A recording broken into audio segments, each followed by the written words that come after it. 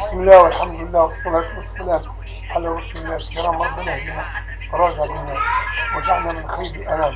اللهم اجعلنا أهل إحسان، اللهم اجعلنا أهل بيان في الحق، اللهم اجعلنا من سيوف البكتارة لأعدائك يا رب العالمين. آمين آمين آمين.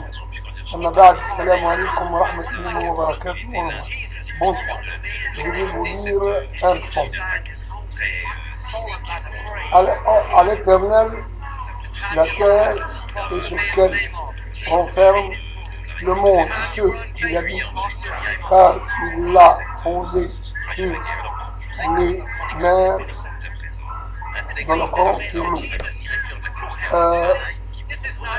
et a permis sur le fleuve qui pourra, dans le Coran, elle est affermie par le monde, comme des pieds.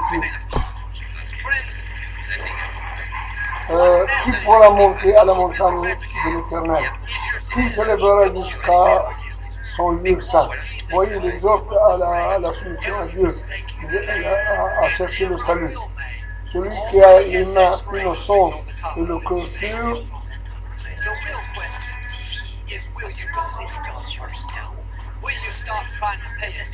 celui qui ne livre pas son âme au mensonge et à Satan, et qui ne jure pas pour tromper les innocents, il obtiendra la bénédiction de l'Éternel, la miséricorde d'Allah, de son salut.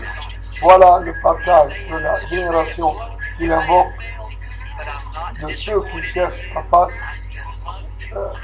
leur contenance en anglais, de Jacob, de la force de lui.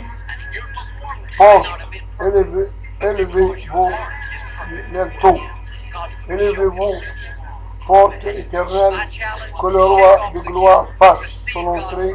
Si ce roi de gloire, l'éternel, fort et passant, et puissant, l'éternel puissant dans les combats, il est toujours il est pas toujours de tout, il est toujours victorieux.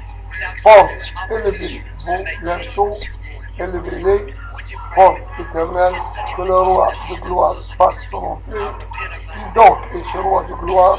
L'éternel, des armées. Voilà le roi de gloire. Assalamu alaikum wa rahmatullahi wa barakatuh.